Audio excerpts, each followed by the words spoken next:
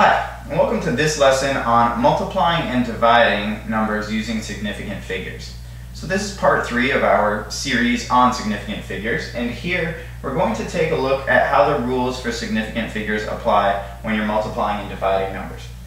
So similarly to what we showed in our video where we added and subtracted numbers using significant figures, which you can click on our channel and watch if you haven't yet seen, here we're going to talk about what to do when we're multiplying and dividing, and the first step is just to take the exact numbers that you have there right in front of you and go ahead and multiply or divide, getting your exact answers.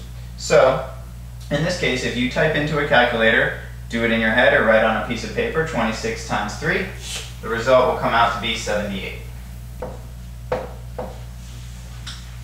If you do 42 divided by 14, your result will come out to be 3. And if you do 1.3 times 2, your result should come out to be 2.6.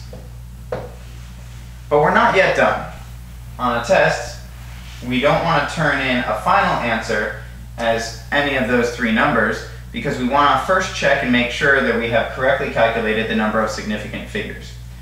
So when you're multiplying and dividing, the correct number of significant figures to use in your final answer is the least or fewest number of significant figures of any individual number in the problem that you're working with. So let's take a look. For 26, how many significant figures does that number have? If you said 2, you're correct. 26 has 2 significant figures, and 3 has only 1 significant figure. If you're not sure of how to calculate the correct number of significant figures, please take a look at our first video in the series about how to calculate the correct number of significant figures before we get into the math operations. But now, if we have 2 sig figs and 1 sig fig, then that means the fewest is 1. So our final answer should have 1 significant figure. And that means we need to round this number 78 to a number that has 1 significant figure. So if we do so, the correct answer will be, if you said 80, you're correct. 80 has only 1 significant figure because if we remember from lesson 1, we only count, when we have zeros to the right, we only count the non-zero digits. So here that 8 would be significant, but we would not include that 0. So 80 would have only 1 significant figure, and that would be the final way we want to express our answer for 26 times 3 with the correct number of significant figures.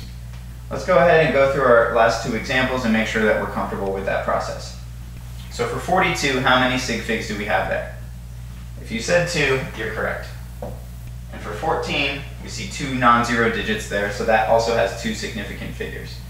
So since each of these numbers has 2 significant figures, our final answer should have 2 significant figures. Now in this case, when we divide 42 divided by 14, if you were to type that into your calculator would just give you 3 as a result.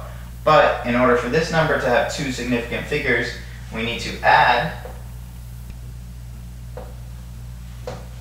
a 0 after our decimal.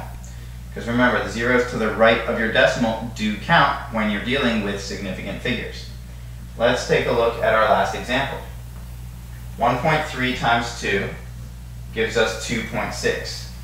How many sig figs in 1.3? If you said 2, you're correct. How many sig figs in the number 2? If you said 1, you're correct. So the fewest number of sig figs here is 1 sig fig for the number 2, just 1 whole number there. So that means our final answer has to have only 1 significant figure. So 2.6 needs to be rounded. And in this case, we need to round that to the closest whole number, which is 3. So we would have only 1 sig fig in that final answer.